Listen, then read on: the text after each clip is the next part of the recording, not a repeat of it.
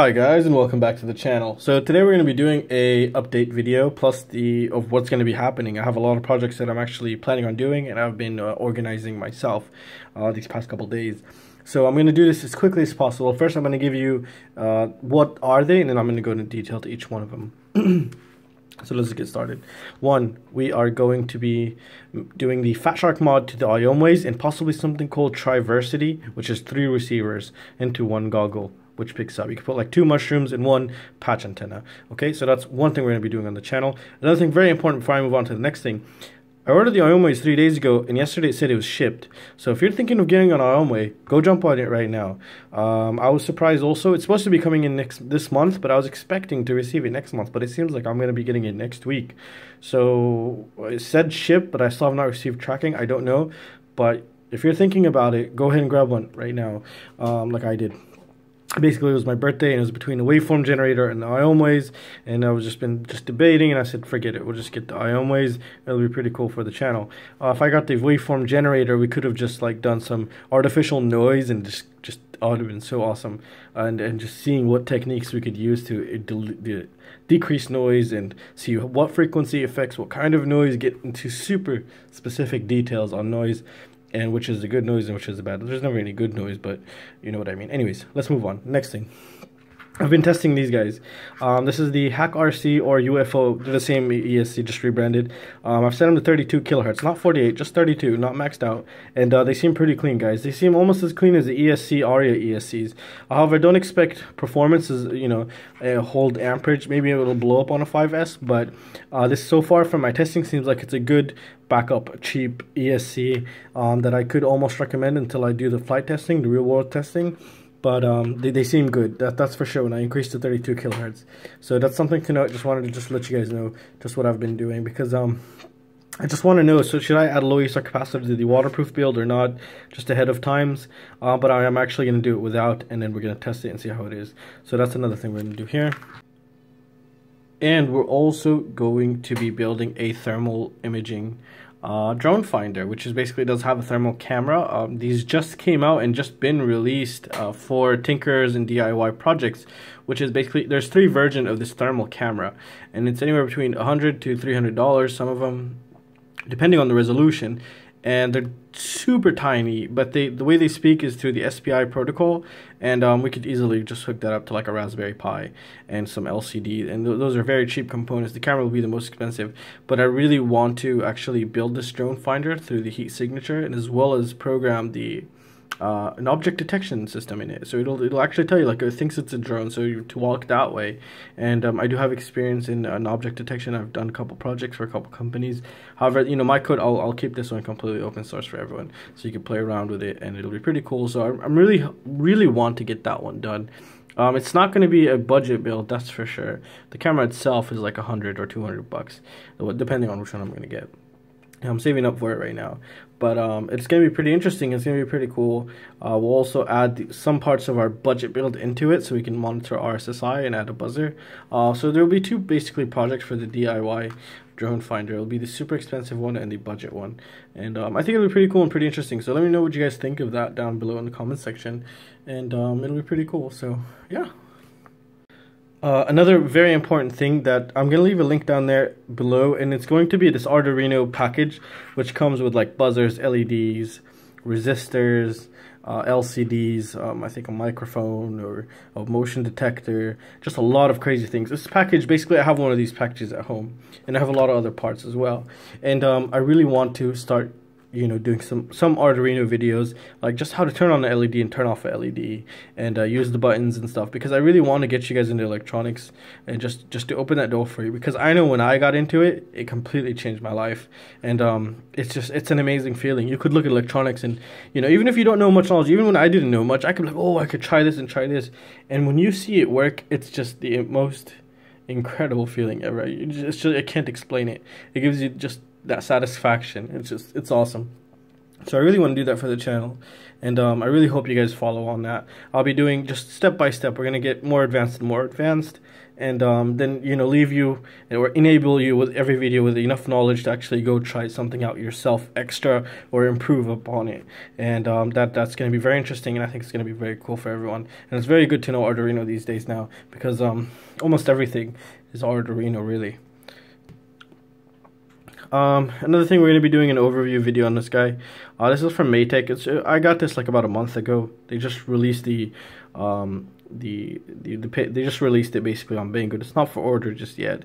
I've had him for a while. I haven't fully thoroughly tested him, but he's basically a full-fledged flight controller with OSD. It's an F4 processor, with the 32K gyro, which is a very sensitive gyro. So if you're using this, you better have good ESCs or a pretty good PDB, just in case. So we're going to be testing this guy very soon on the channel. And oh yeah, the Matek F405 all-in-one flight controllers are being shipped with 4 low ESR capacitors now. So that's very good for Matek. I'm very happy that they actually acknowledged it, and they are doing something to fix that. So that's very good. You don't have to scour the internet to get your capacitors and to get you going. Now, another thing that you guys have just been killing me about is helping hands. Why don't I use helping hands? Well, I got this for you guys. So, I wasn't really going to show this to you guys, but to be honest, it was pretty cool. Like, I've always been eyeballing this thing, but it was so expensive, and now it's like 35 bucks. So, I decided to go for it, really. And, to be honest, I'm very happy actually I did. This thing is insane. The amount of, flexibility, and it's just, it beats any helping hands I've ever used before, that's for sure. When it comes, the arms are cut in 2 pieces. Well, not cut in 2 pieces. You could remove any of how many you want. So you could extend or decrease the size of each arm. And when I got them basically half, all of them. So when I went to go put them together, it took so much force to put it together that that I had to rest between them, because I was weak to go put the second one. If you use all your just use all your strength and you get weak for a little bit and you just have to wait a little bit. That actually happened to me while putting this together. So this thing is actually pretty insane. It's going to be pretty cool. So when I'm soldering here, it'll give you very good, you can see everything I'm doing, and it's not getting in the way, and the camera's picking it up very nice and beautiful, especially with the lighting behind me here. And yeah, it'll be pretty cool. So I really do like this, and to be honest, I would do highly recommend it if you're a tinker, or it's very good. It holds very well. And look at the amount of pressure I could place on this guy. That's a lot of pressure, and I have them sticking out. So if I put them, look at this. That sound is fine. That's the plastic. I don't know. It makes that kind of sound. So hopefully it's not the VTX. Anyways, so this thing is pretty cool. I think it's on sale now. I don't know why they dropped the price, but it's like 35 bucks. It even comes with a USB fan to you could completely remove this with just one screw, and you still have an arm down there. So you didn't waste the whole arm that could have grabbed something for a fan. So I really do like this, and this has some upgrades and stuff. I haven't really looked into it, but it seems like it's like modular based. So that's awesome. The base is pretty heavy, so it'll keep its balance pretty well.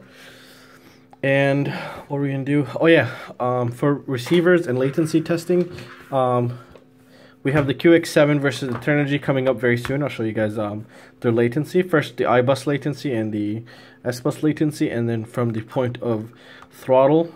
This time we're gonna do actual throttle. Not through a switch, because I read that these have a separate encoder which encodes the data and then passes it to the CPU, and then passes it to the we could say the chipset, the RF chipset, which is the wireless feed or wireless broadcasting chip, whatever, and then it gets to your receiver. So we're gonna actually test it from these guys, and I figured out a way to do this correctly, just like that. So it's gonna be pretty cool. We're gonna do this on this guy, and the X7S, and I've actually wrote Banggood to if they could basically provide me with a Horus, the X10, I think, the X10, yeah, and they agreed and they shipped it, so it should be here next week. So that's gonna be pretty cool. So we're actually gonna be doing that, and also got my hands on a Spectrum. Well, I have a follower, and his name is Kyle. He was super awesome, and he just told me, he said, hey, listen, I have a couple of those Spectrum satellites and Spectrum radios, and if you're interested, I'd be more than happy to exchange with you. And I said, of course. So we exchanged his products. I gave him a couple things I have in the house, and he sent me the radio, the Spectrum radio. So we're also going to have that in the mix of testing, and also have the FrSky i6 and i6X also. We'll also do those, and we're possibly going to do some mods on the FrSky receivers, such as a external battery, which is like a LiPo, so you could just put a rechargeable battery in it, and also amplification, 1000-watt amplification to the radio signal, so we can get hell of a long range. I've been wanting to do that for a while, but I do have the components for it, and we might do that if you guys are interested in that. And well, that's really it, I think, right now. Yeah, well, that's really it. Maybe this guy, if you guys are interested in this guy. This is the Mocha. I know a lot of people saw it in the previous video and were just asking about it. This is the Mocha Jadina, and I'll be doing a frame overview and the flight footage very soon. I have not flown it. And I just built it for my birthday. I just wanted nice and relaxed, just to myself with no camera in my face. Yeah, I just took my time with this guy. Came out very beautiful. The carbon is very good. It's not the lightest, it's not the heaviest, and I don't know what to expect. However, you know, it's adjustable, so you can make it into a V-tail. It's pretty crazy. I'll show you guys that in the overview. But the carbon is good carbon. I could guarantee you, well, not, because 1 millimeter of this with foam and another millimeter is holding up to some pretty damn hard crashes, which is the Mocha Simplex that we built. That one's still a beast. And that's really it. Yeah, that's it, guys. So if you guys have any questions or any suggestions, feel free to let me know, and I will see you next time. See you guys. Take care.